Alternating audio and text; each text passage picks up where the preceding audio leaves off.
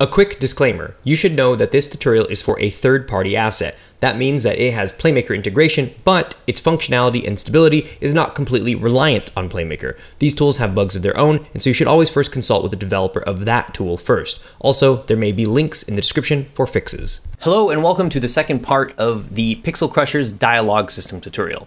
In this video, we're going to be learning how to programmatically set certain values within a conversation. So for example, when the player is talking to an NPC, you could dynamically set the player's name. Let's pick up on where we left off last time. So over here in our first simple conversation, we have this little part where the player says, "Hi Lloyd." Well, if you come in here and you say, "Hi Lloyd, my name is..."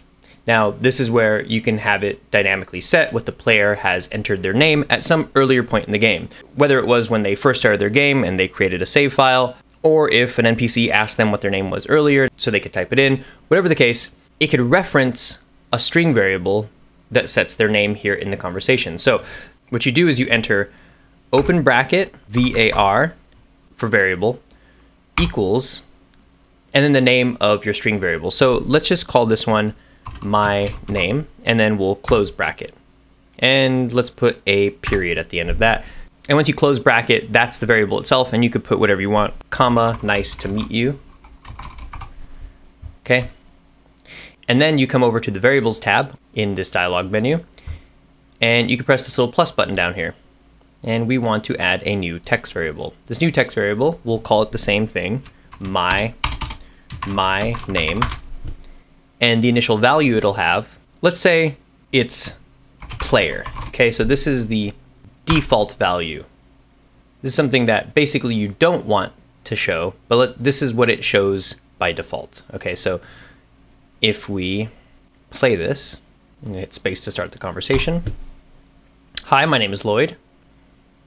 And you can see our option here, "Hi Lloyd, my name is player, nice to meet you."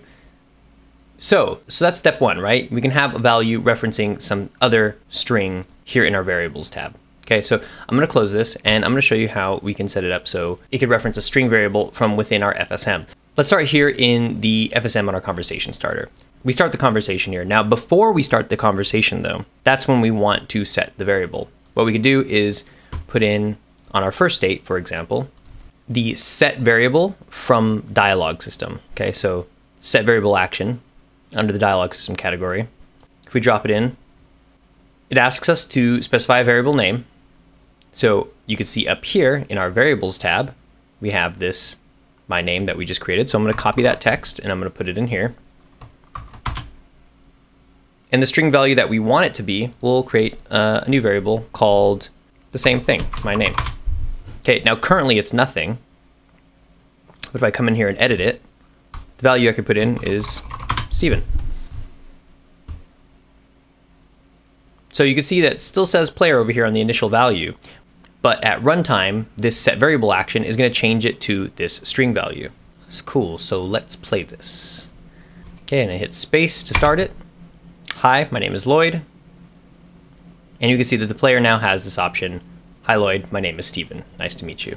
Okay, so that's how you could change some of the values here in the actual conversation. Something I want you to notice is up here, the name Lloyd, right? Lloyd is the name of the actor that we set up, right? So over here in the dialog tab, we have our actors, and Lloyd is the actor. Now you might be hopping around here and trying to figure out how you could change Lloyd's name at runtime. Sometimes when you meet people in a game, their name just starts off as a few question marks. Or you might be building a game that's a little bit more systemic, which allows you to change the name of some of these characters. What you could do to change the name of an actor at runtime, the name that's actually displayed up here,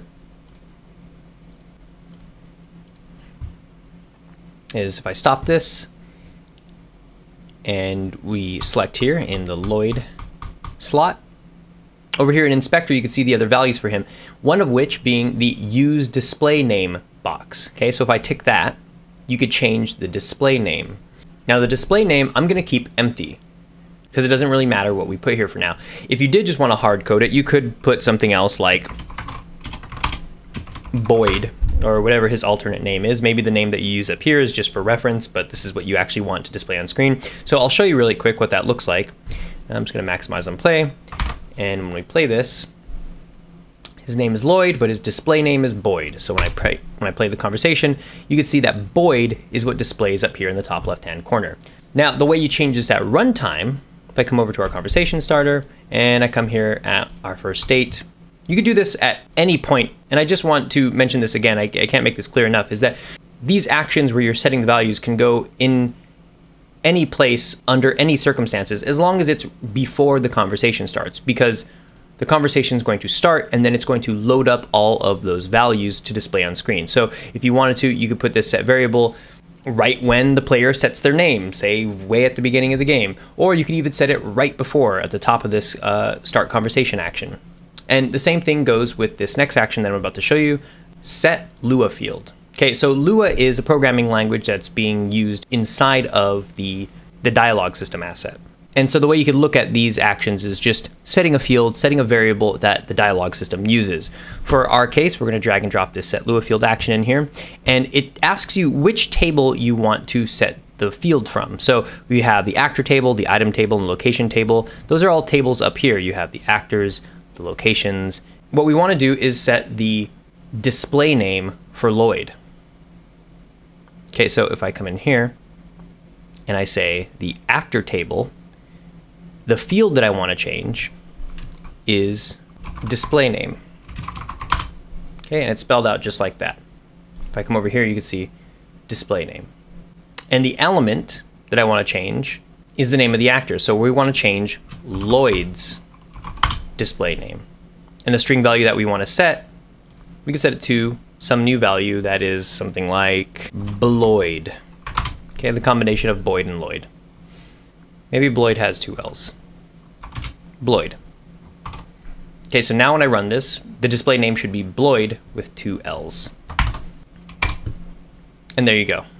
That's how you could set the display name of characters at runtime using this set Lua field. Okay, in the next tutorial, we're going to be going over how to set conditions for your conversations. The conversation can go in many directions depending on things like whether or not a character has collected an item, or has done something a certain amount of times, or has any number of variables that could set its current conditions. Be sure to check out our other videos to learn all the various features of Playmaker. Links to more learning resources are in the description.